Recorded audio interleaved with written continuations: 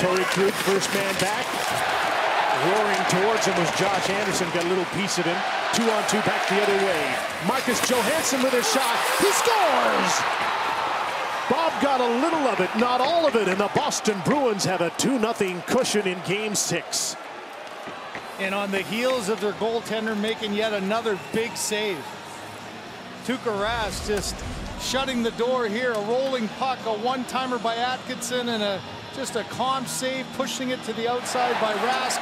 Now the defense back on their heels a little bit. A 2-on-2. Crisscross should be able to handle, but a shot right through the legs of Harrington. Maybe a little bit of a late read there by Bobrovsky.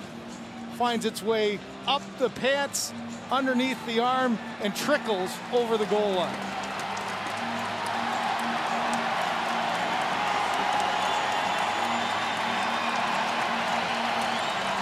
That's a killer for the Jackets.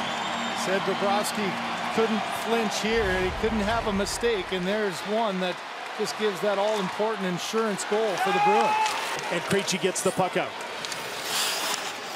Now David Krejci again.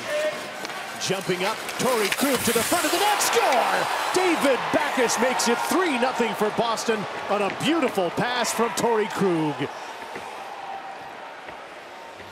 And what a play by Backes.